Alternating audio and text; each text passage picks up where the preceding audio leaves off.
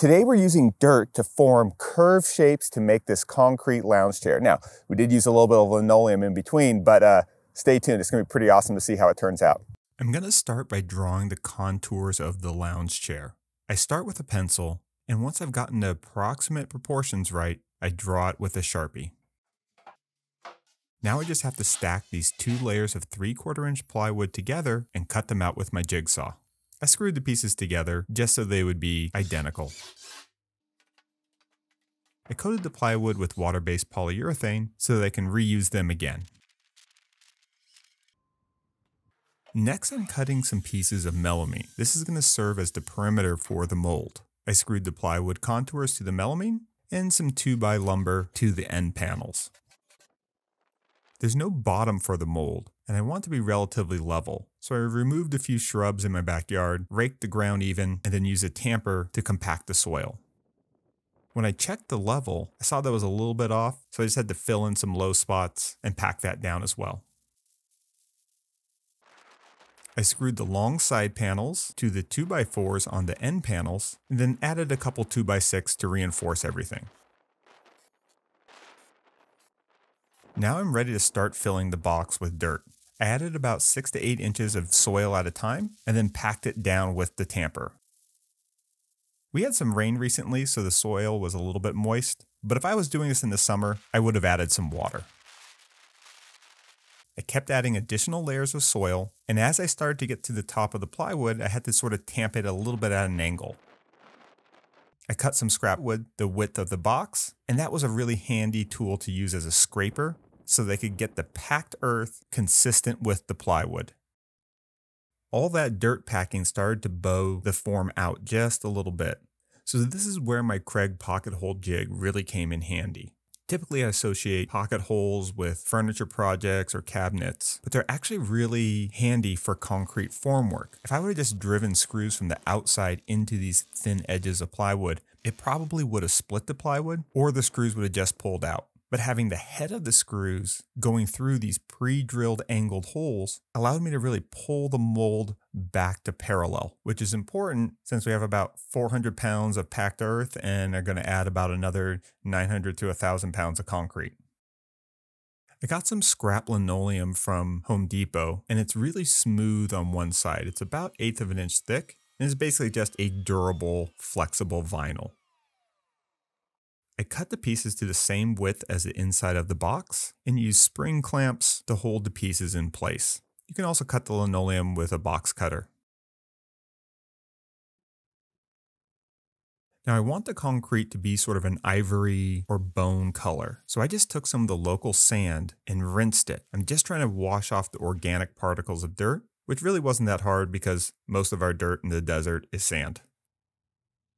This is a real simple DIY concrete mix. I'm going with 1 part of white Portland cement to 4 parts of washed sand. I used about $45 worth of Portland cement, and it's pretty cool to think that the majority of this project is made with the most local of materials. I added water and mixed the concrete until it was about the consistency of lumpy oatmeal. Now, in a project where you're dealing with dimensions this thick, it's really not that big of a deal if you overwater it a little bit. I was mixing it by myself, so I just used a tray, but if you got another person with you, you can actually mix this type of concrete directly on top of a tarp, and I'll show you that in a future video. I checked to make sure each one of the linoleum compartments was filled to the same level. I just did that with a ruler. My stockpile of washed sand started to run out near the end, and the concrete was already curing, so for the last few batches, I just added in some of the local dirt. Now, that's just going to weaken it a little bit, but that's going to be at the bottom, and these blobby chunks are really thick, so they're going to be plenty strong. And even though I don't think it needs it, I just shoved in some rebar for the tallest chunk. I let the concrete cure for 72 hours and started to remove the mold.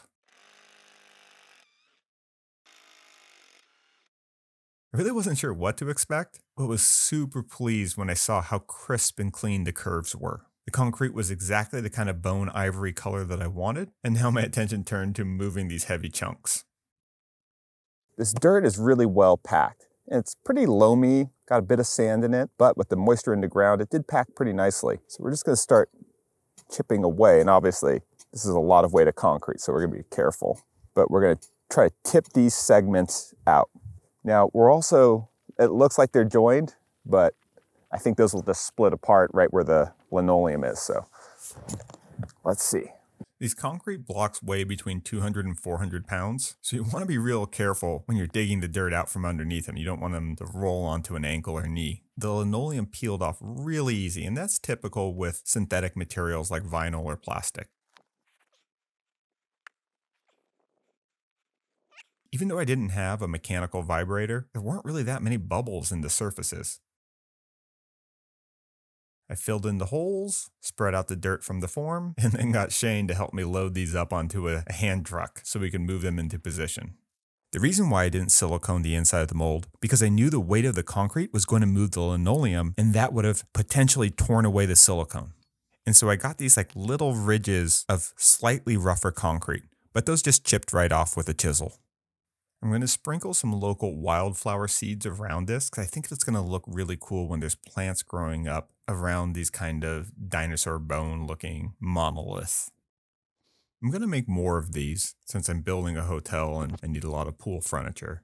I think in the future I'll use plastic bottles and wire and rebar to make hollow cores for them just to reduce the weight. I also think though that the weight and durability of this design would make it well suited to use as a short wall that's actually inhabitable. If you want to block a little bit of pedestrian traffic or use them to prevent a vehicle from entering an inhabitable pedestrian area, I think this design would work great for that.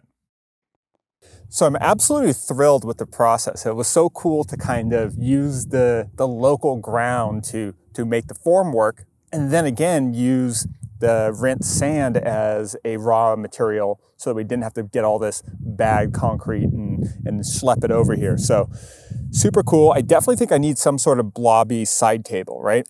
It's surprisingly comfortable for concrete, but you need a place to set the drink, the phone, all that kind of stuff, maybe a little Bluetooth speaker. So I think some sort of simple blobby table to the side would be pretty great. Now, it'll probably sink into the ground a little bit too much. So if I was putting this in its final resting place already, I'd probably put a little bit of gravel underneath or even use the auger and do like a little quick, fast curing concrete footing. But for now, it's good. So I want to rake the ground a little more, maybe water it, throw a few local seeds of plants. So I just think it would be really cool if like there was a little bit of grass and desert plants sort of growing around it. So it just looked like this dinosaur bone island just in the middle of the desert. So I have it facing the morning sun because I plan on sort of getting my Huberman style sunlight out here in the morning.